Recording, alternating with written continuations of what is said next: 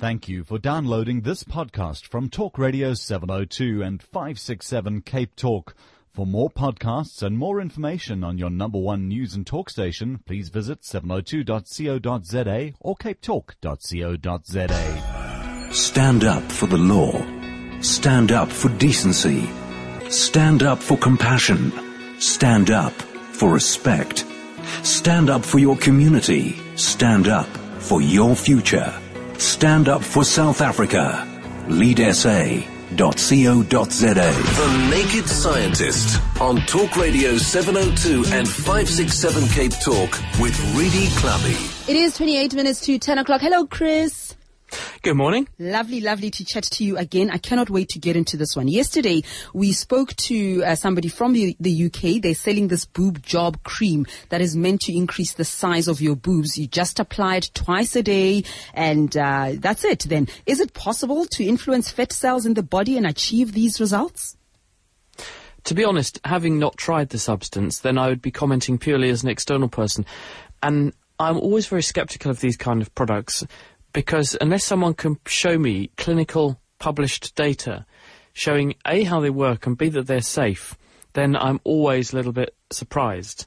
It's a bit like what pops into my inbox in my email every single day, which is many offers for things that work apparently the same way as Viagra but are 100% natural.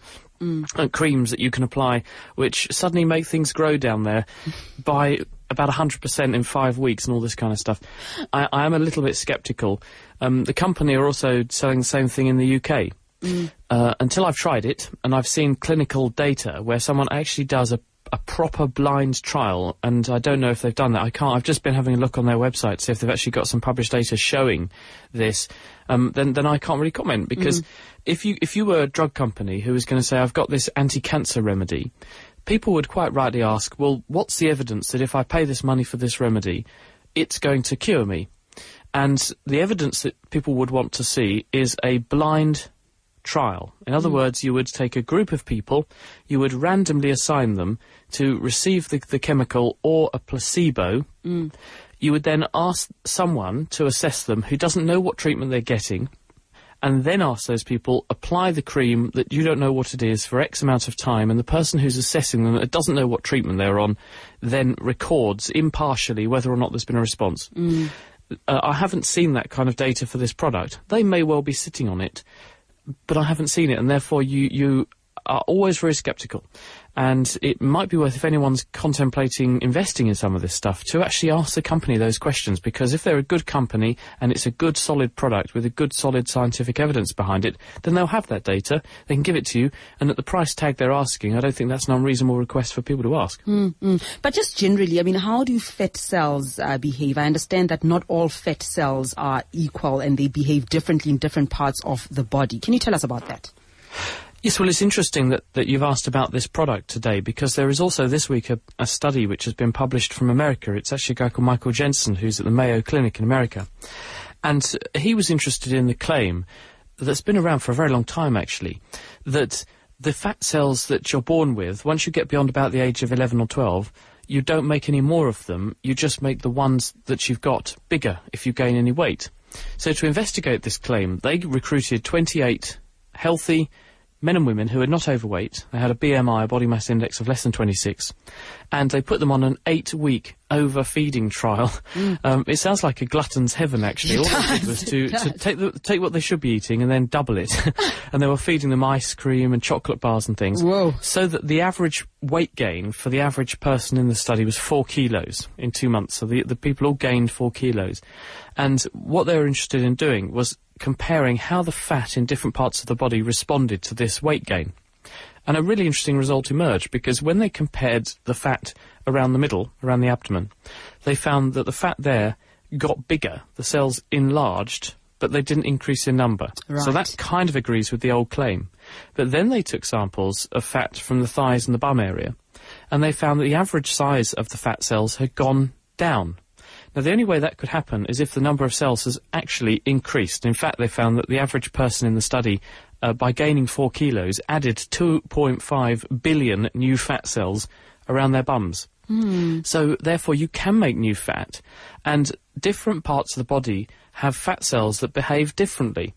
And this is important because we know that if you look at people who have different body shapes, they have different risks of heart disease and high blood pressure and diabetes. So people that are said to be apple shape, where they put all the weight on around the middle and have a beer gut, that carries a much greater risk of heart disease than someone who is the same weight but has got a much more preferential waist-to-hip ratio. In other words, they've put all of the weight on around their bum and thighs. The people in this latter case are at much lower risk of having heart disease. So clearly there's something interesting going on with the way the fat works in these different areas. And one theory they put forward is that maybe by increasing the number of fat cells around your thighs, what you actually do is put the fat there rather than around your middle, and this is a protective mechanism to stop you gaining too much weight in that region. But fat is therefore an unknown entity. It's at the moment something that needs a lot of research because of the clinical impacts. And if you look at diabetes, there are millions of people around the world with diabetes, which carries a huge risk of things like heart disease and stroke. And it's all linked to obesity and having too much fat around your middle. So understanding this is really important if we're to stop people getting a very serious and very expensive to treat chronic illness in their older age. Okay, and here's one that I really, really like, Chris. It's wonderful when you're told, oh, you're glowing. So men perspire, women glow. I like that. Yeah, I was trying to find the origin of that claim because it said horses sweat, men perspire, women only glow. And I can't find a reference for it going back earlier than the 1950s. So if anyone knows where this saying came from, I'd be really interested to know. But everyone's heard it. But what does it mean? Well, it's true, it turns out. There's a group of researchers in Japan. This is Yoshimoto Inoue, who's at the Osaka International University. And they wanted to investigate the difference in sweating rates between men and women. So what they did was to recruit a big group of, 37 actually, trained and untrained men and women. So in other words, people that were fit and took regular exercise, and another bunch of people who were a bit couch potato-esque. And they subjected them to an hour-long regimen of exercise, which saw them exercising at increasingly intense levels between 30% and a maximum of 60% of what they would be capable of. And they measured on these people how much sweat they were making and how many sweat glands they had active. And another interesting result emerged, because what they found is that men make much more sweat than women do, and that training increases your rate of sweating. So if you train and become fit, actually your sweating becomes much more efficient. You sweat sooner at a lower temperature, but women are always lagging behind the men. Women can never sweat as much as men do. And so you ask, well, why should that be? And the researchers put forward the theory that actually women have, as a percentage of their body mass, a much lower percentage of water, and therefore water is more precious to women than it is to men. So it kind of fits from an evolutionary point of view that men should therefore, given their role in being bigger and bulkier, have a better tolerance for exercise because they have more water, so they can sweat sooner, and therefore they can do more hard work, whereas women have to be a bit more cautious and they're less labour enabled, let's say, or activity enabled at high temperature when they're under temperature challenge. So it does kind of fit with what we understand evolutionarily. And I understand now that the team that did this research is now planning to look at how hormones themselves influence this process. Yes, because one of the things that seems to impact on the number of active sweat glands and how quickly they turn on is testosterone, the male hormone. And taking exercise and being fit and trained increases testosterone levels. And so that would suggest that's the mechanism by which the sweating is boosted. But because men have much higher testosterone levels than women do, this would explain why women don't sweat as efficiently or as much as men ever do, which many wives will tell you they knew that already anyway. All right, let's get the calls now on 021-446-0567, 011-883-0702. Judy in Roodepoort, good morning. Yes, hi, Reedy. Hi, Naked Scientist. I have got quadruplets, and at the moment they are multiplying, which is wonderful. I've got one little granddaughter, and I'm expecting 2 more next year. Now, the interesting fact of that is that our little granddaughter was born in April this year, and our 2 new ones are going to be born in April next year. And what I want to know is, apparently the 2 who are being born now in April, they're both having boys. And I just find that fascinating that this is actually happening. The one who's having a boy is quadruplet number 1 and quadruplet number 4. And quadruplet number 2 had a girl. And I just wonder whether quadruplet number 3, when she's ready to have her family, whether she will also have a girl, I don't know how it works.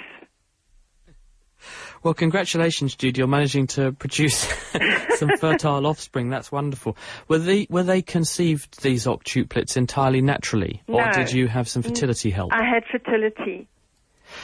Yes, because when you have fertility treatment, various drugs are given to encourage the ovary to produce more eggs, because normally what happens in the average cycle is that lots and lots of eggs are initiated in the ovary by hormones from the pituitary gland up in your head.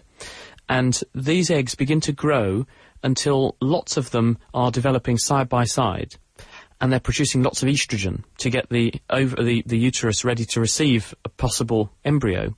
But then all of a sudden, one, and in rare cases 2, of these follicles, as they're known, overtake the others and grow more. The other ones regress, and you then get 1 egg and sometimes 2 eggs being popped out of the ovary. That's the normal process. But if you give drugs to help with fertility, more of those follicles develop, more of them ovulate, spit out an egg, and therefore you have several eggs floating down the fallopian tubes at once, and they can end up being fertilized. Or if you have lots of eggs collected from the ovary and fertilized in a dish and then put back, because you don't want to put one back and then have to go again and try and put another one back. You put a few back to see which ones are going to take. You can get multiple pregnancies. And as far as we know, and in fact the guy who actually made it all possible with the first test tube baby, he actually died this week. So there was a big, the Nobel Prize this week. So there's a big celebration around this. But the point is that as far as we know, people who are born via this route have long, healthy and happy lives, and there doesn't seem to be any impact on them. And what you're seeing now is the impact probably of chance on your children. Because there's a 50% chance of having a boy, there's a 50% chance of having a girl. Absolutely. And so what you're seeing is natural variation, but you're attaching significance to it because there's a coincidence there. Because whenever we, as humans, we're programmed to spot relationships. Yes. And we've evolved to spot patterns. And sometimes we can be fooled into thinking there is a pattern, even though it's just a natural bit of variation. And it's a bit like someone asked me the other day when I was actually in Joburg and said, what if I dream something? And then a few days later that really happens. What's the chances of that happening? I said, well, it's actually really, really likely, because there's 6.8 billion people on Earth. They're all dreaming every night. In fact, they're probably having 10 dreams every night. So that's sort of 68 billion dreams every night. And there's going to be a few times where people are thinking about things that are important to them or worrying about things that are going to happen downstream. And they're going to dream about the thing which is likely to come true in a number of cases. So it's not so unusual. And I think what you're seeing is natural variation. Congratulations. Sounds wonderful. It does indeed. And Chris, you reminding me of what a friend of mine who was pregnant 3 years ago used to say. She wanted to keep the gender of the baby a secret, and people would ask her, are you having a girl or a boy? And she'd say, you know what? It's either a girl or a boy. You can only have either or you know. So it will be a girl or a boy. It's like we had a person on the television here who used to make predictions, one of these astrology people, make predictions using stars and stuff about the National Lottery. And people used to take the rip out of it in other comedy programmes, and they'd say, this week's winner will be a man or a woman. and then someone actually wrote into a magazine that I used to read, and it said, I was at a party and this woman came up to me and said, can I have a cigarette? And they said, but I don't smoke. But then if she was any good at her job, she should know that, shouldn't she? All right, let's go to Albert in Isando. Hi. Hi. Okay. Albert, ask your question. In an AC coil, the iron core is pulled inwards and an aluminium core is pushed outwards. Why? Hello, Albert. The reason for these effects, if you've got an electric coil, then what you're getting with a magnet, so if you pass electricity through a coil of wire, you get a magnetic flux around the wire. And if you have lots of wire and an iron core, then that magnetic flux passes into the iron core and the iron becomes part of the magnet. That's an electromagnet. If you have a non-ferrous material, for instance a disc of aluminium, and you spin your disc of aluminium inside your magnetic field, what you do is to induce in the magnetic field a current that's passing in the aluminium.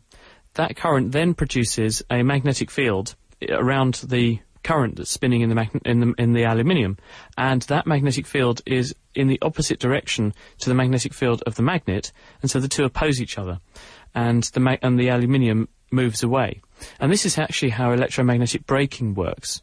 So you'd have an aluminium disc, for example, spinning inside a changing magnetic field, and you make this back EMF, as it's called, which has its own magnetic field in opposition to the original magnetic field, and it will push the two apart. So that's the reason. Okay, thank you very much for your question, Albert. Let's go to Marlene in Benmore. Hi. Hello. Yes. I'd like to know about emphysema. I believe there is no cure. Do you think there would be anything on the horizon? Do you think one day there might be a cure? Okay. Hello, Marlene. Well, first of all, what is emphysema? And emphysema is where you have damage to lung tissue, where the alveoli, the tiny air sacs and the bottom reaches of the lungs, have merged. Instead of being lots of tiny air sacs, the walls between them break down and you get big air sacs. And why this is a problem is that the way the lung works is by bringing gas into contact with the blood. And this happens in thin, tiny blood vessels which run through the walls of those air sacs. And the way of getting the most gas in contact with the most blood is to have the biggest surface area to volume ratio. If you have a small sphere, a small air sac, then most of the surface of that sphere is in contact with blood, and only a small amount of the volume, the gas in the middle, isn't in contact with the wall of the air sac. If you make a much bigger air sac by merging two adjacent ones together because they break down, what you end up with is a much less propitious surface area to volume ratio. So the volume is much higher now, and the amount of surface area in contact with the blood is much lower. As a result, gas exchange in the lung is impaired. So it's harder for the oxygen to move out of the breathed-in air and get into the blood, and it's harder for carbon dioxide in the blood to get out of the blood and back into that airspace for you to breathe it out. So people who have got progressive lung damage, caused actually most frequently by smoking, but other things will do it too. There are some genetic causes for getting emphysema. One could alpha-1 antitrypsin deficiency, and various industrial things can cause lung damage like this too. This tends to be progressive and irreversible. So if you've lost the lung tissue, you can't get it back, and therefore you suffer a reduction in lung function. This may not necessarily impact on people that much, depends on what sort of job they do, and what sort of life they lead. But loss of lung tissue means loss of lung tissue. So the only way to cure this problem would be to reverse the process. That is probably too much of a tall order, but what scientists are doing is looking at how we can grow new lung tissue, completely new lung tissue, from a patient's own stem cells. So maybe in 10-15 years, it will be possible to grow new lung tissue from a person's own tissue and then make a new surrogate implantable lung lobe that could be put inside the chest to replace the damaged tissue instead. Okay, thank you very much for your question there. I have an SMS, Chris. It says, medication dosage is always the same, regardless of body size. How does this affect the patient, especially with over-the-counter medicine? Well, it's a very good point. And yes, for some drugs, you do need the right dose to be tailored to your volume of distribution. So if you have a very large body size, you would need a larger dose relative to someone who is much smaller. But some agents, you don't need to do that, because some drugs work with such high affinity. In other words, they are very good at hitting their target, that actually even if you put just a small amount of them in to a very big person, they're still going to lock on to the target thing very, very well. So it's not necessarily always the case, but that is a good point. And most drugs that are served up over the counter, what they have is what's called a very wide therapeutic index. In other words, the difference between the therapeutic level of drug and the dangerous level of drug is very, very broad. So you'd have to take an enormous amount extra of the drug in order to have bad effects. This is a sort of general rule of thumb, so don't go and experiment. But the point is that you can take a fairly hefty dose to make sure that you're giving people enough without actually poisoning them. And this means the dosages that are set for over-the-counter medicines usually are set somewhere in the middle of that range, so that if someone is very, very small, yes, they might be getting a fairly big dose for them, but it's still not a toxic dose. Whilst people who are a bit smaller are getting a bit bigger, are getting a relatively smaller dose, but it's still a therapeutic one because it's above the cut-off line of this drug will work, but it's still obviously, again, well short of where the drug becomes toxic. When it becomes a problem is in hospital.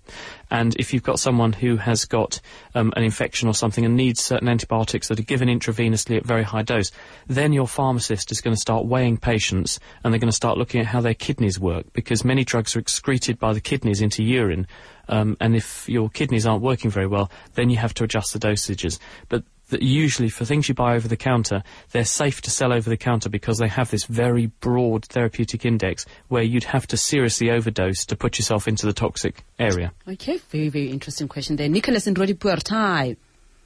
Hi, Rudy. Hi, Chris. I've got a question regarding preservation of matter. So here's my question. At the rate that we are currently consuming and burning fossil fuels in the form of oil and coal, are we not decreasing the mass of the Earth in such a way that it will alter its orbit around the sun and therefore have devastating consequences on the weather and everything that we know as to be living? Or is that negated by all the other living things that come up and by trees growing and grass growing, all those type of things?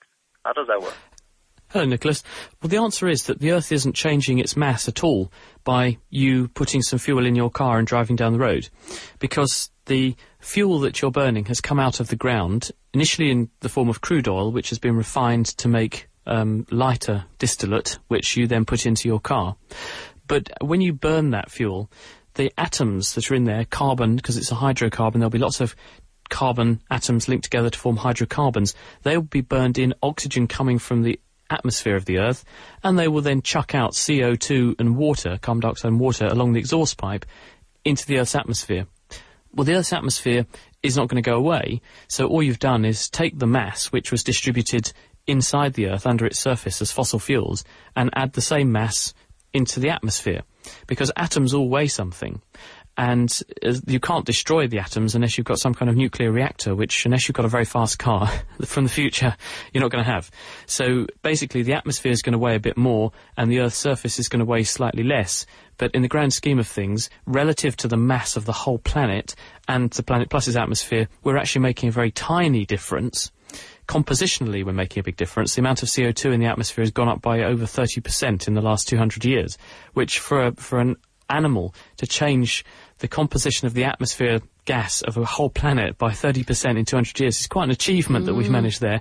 But the actual bottom line is the mass of the planet as a system isn't really changing.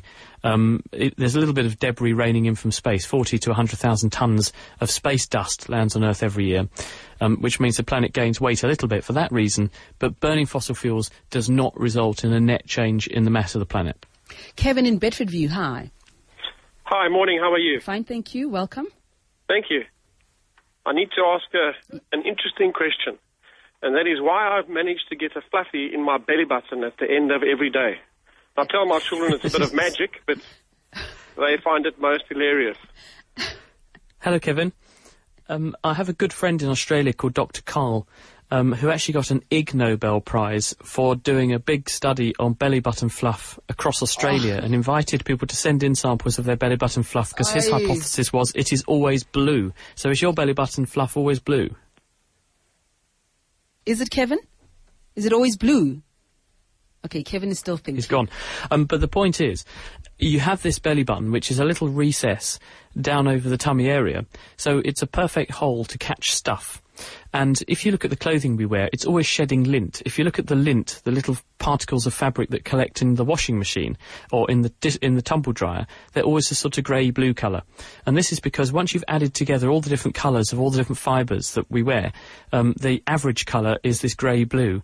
and when you wear clothing, bits fall off of it and they look to fall downwards inside your clothing, and they fall into this little hole. And if you've got an innie rather than an outie belly button, you've got a little useful receptacle for them to fall into, and a little bit of sweat goes in there as well, and this helps to stick it all together. So you will get belly button fluff because you have this nice hole where it just all falls into. I just think this discussion is disgusting, Chris. We should have the South African equivalent of the belly button fluff study and get people to send in to 702 No, they all can samples send them of their to belly you. button fluff. You can send them to and you. we'll see what colour people make of belly button fluff in South Africa. Yuck, Chris, I'll chat to you next week.